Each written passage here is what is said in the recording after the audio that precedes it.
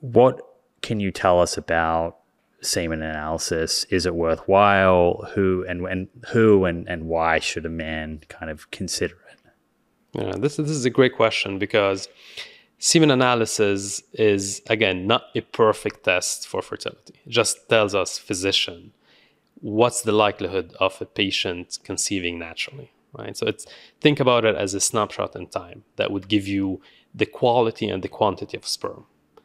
The main question we're trying to answer is, do you have enough sperm who would swim from the vagina to the cervix, to the uterus, to the tube, to meet the egg and fertilize an egg?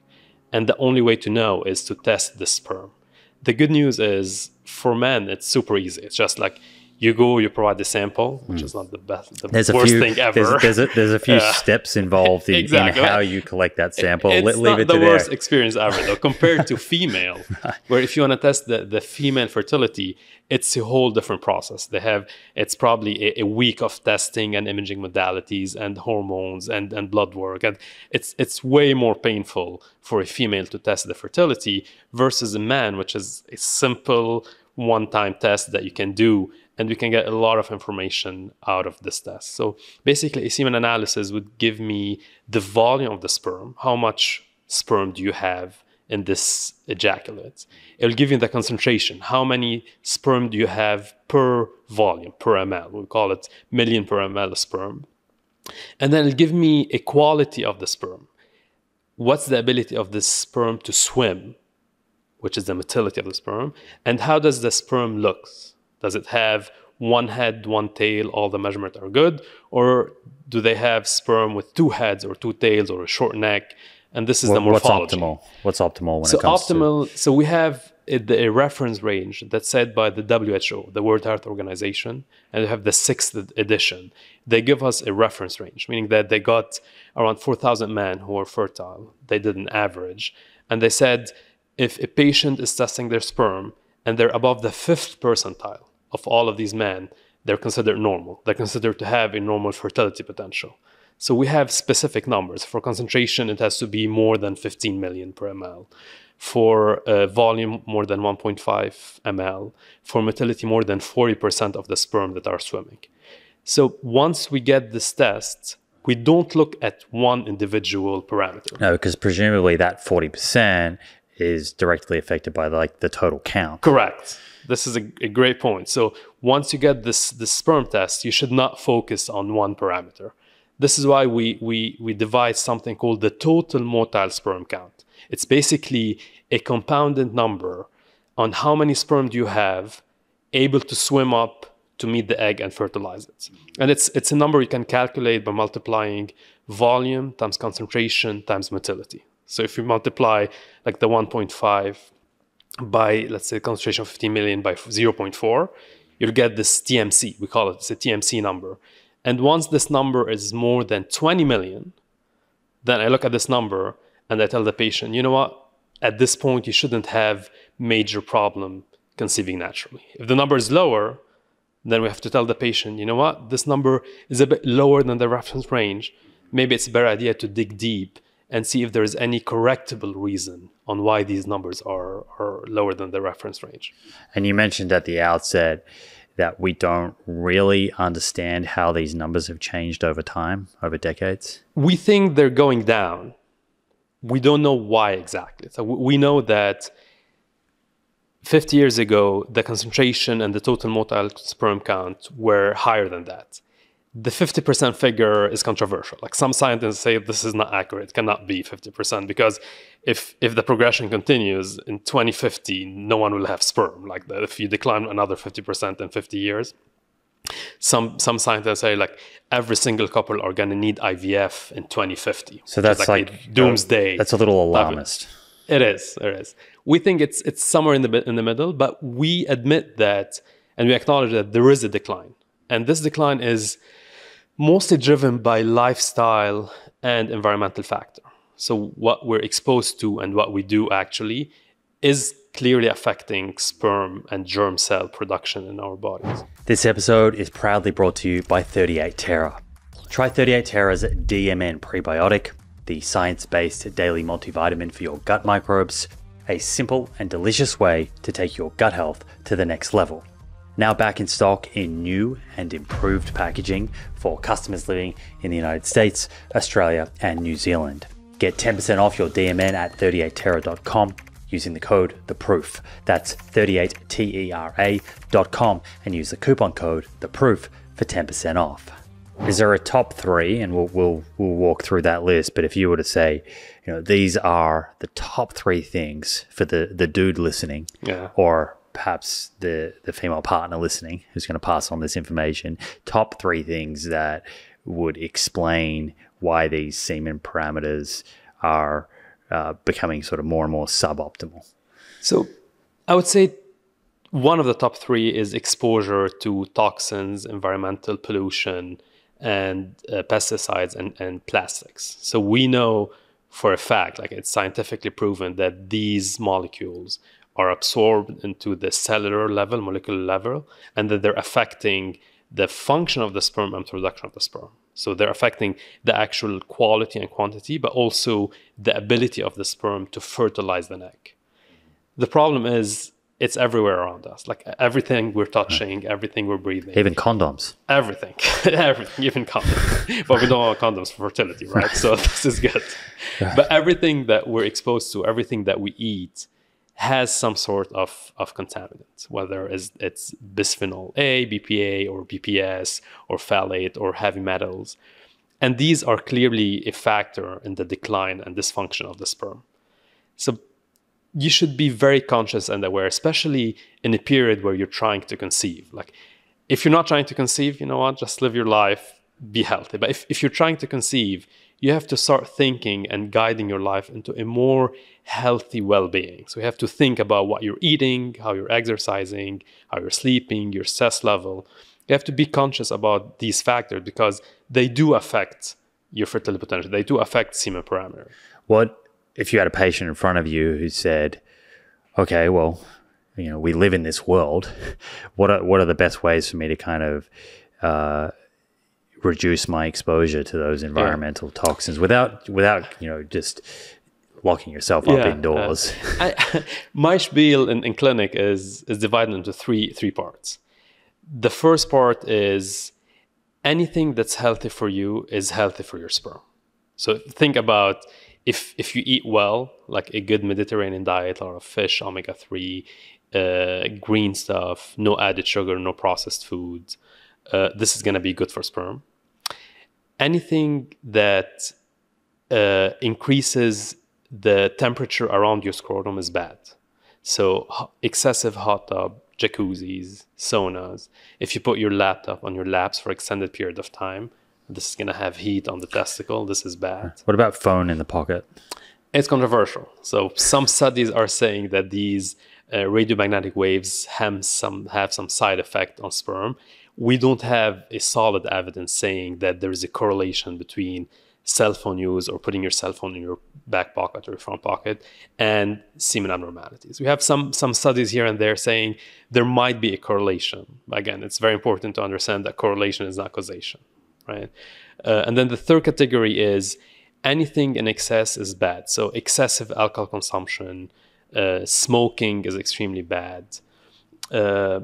Marijuana, recreational drug, is also bad. Marijuana is again controversial. We had some studies proving that it has no effect whatsoever on semen parameter and semen function. Newer studies are showing that marijuana itself has no side effect. However, the chemical composition of marijuana is very similar to estrogen. So when people are smoking weed or doing edibles, there is a higher concentration of estrogen versus testosterone in your body, and this is going to lead to sperm dysfunction. It's not the actual marijuana. It's like just because the molecule looks like estrogen, and this is what's causing these problems. So these things like cannabis or jacuzzi or sauna, what parameter are they? What semen parameter are they affecting? Is it they're motility? affecting mostly the quality. So the morphology and the motility of the sperm. So shape and what percentage is swimming? Correct. Okay.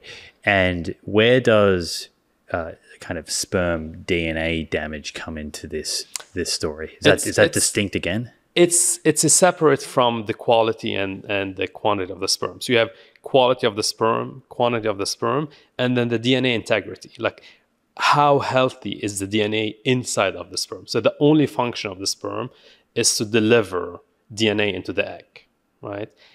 We don't have, again, great ways to check how healthy is DNA. Is it like the best DNA you can have with no mutation, like really clean, that's going to swim and go into the egg?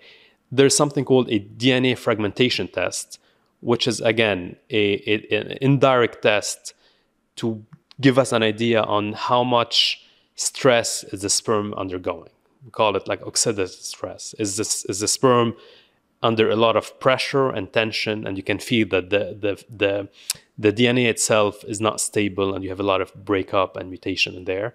This is shown by the DNA fragmentation test. Mm-hmm. Yeah, I didn't do that test. I don't think it was part of the sperm test that I did. It is. So Legacy is the only at-home mailing kit that would offer this, because usually it's a very complicated test to perform. But they were able to do it through the same kit.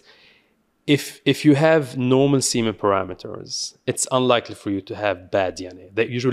They go hand in hand. Like, if you have good sperm, good quality, good quantity, there is no reason why the DNA should be affected, right? Usually they just follow, the trend follows each other.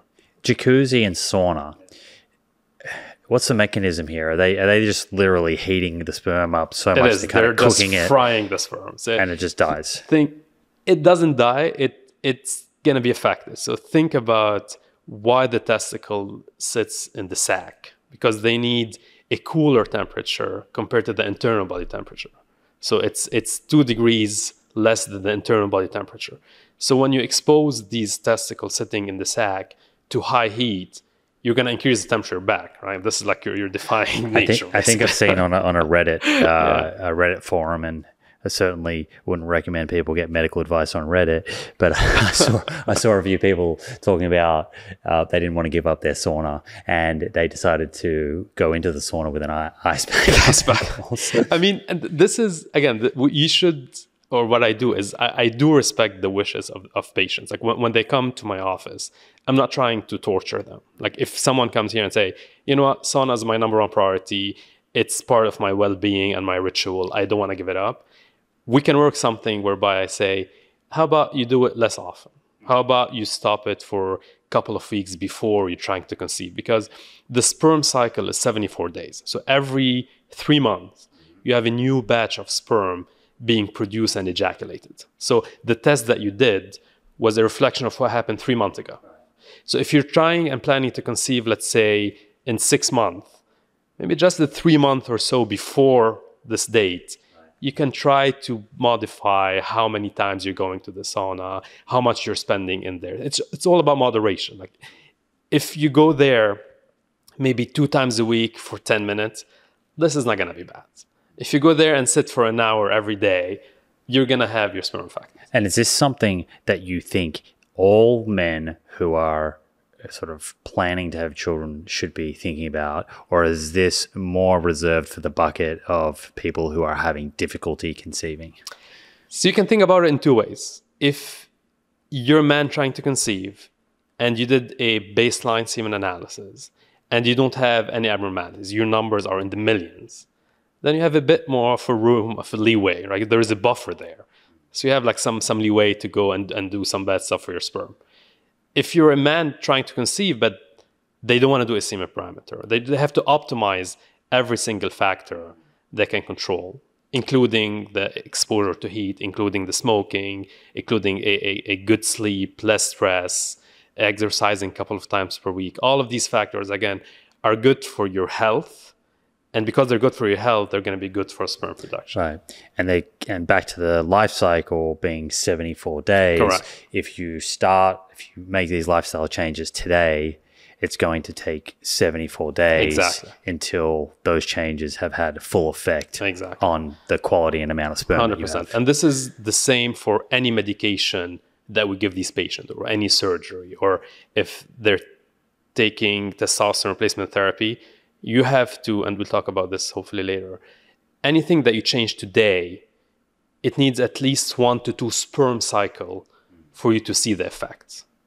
So you might even allow 148 days. Correct. So up to 6 months. It's 2025 and I have made the decision to join Function Health to help monitor and optimize my health. And honestly, after getting set up, I am wondering what took me so long. Function makes it extremely easy to track important biometric information over a lifetime, information that you can use in real time to make important health decisions. Function gives you over 100 lab tests covering your entire body every year.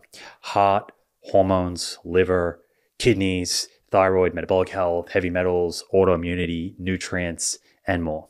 5 times more testing than your typical physical for $499 a year. A lot cheaper than if you were to order all of these tests individually. That's if you can order them. Take ApoB and LP(a), for example, 2 very important tests for determining your risk of having a heart attack or stroke. Yet, as outlined in multiple episodes on this show by Dr. Thomas Dayspring, they can be incredibly difficult to order with your local doctor. Using Function is very straightforward. You join and then visit one of their 2,000 US lab locations. I went to one here in LA where I live. It's very easy, and boom, your results are tracked over time in one secure place. No shady upselling, no gimmicks, just your results beautifully presented and science-based insights from doctors to help you optimize your health. Skip the 400,000 person waitlist today at functionhealth.com/Simon Hill and join me on the path to nerd level health optimization. That's functionhealth.com/Simon Hill.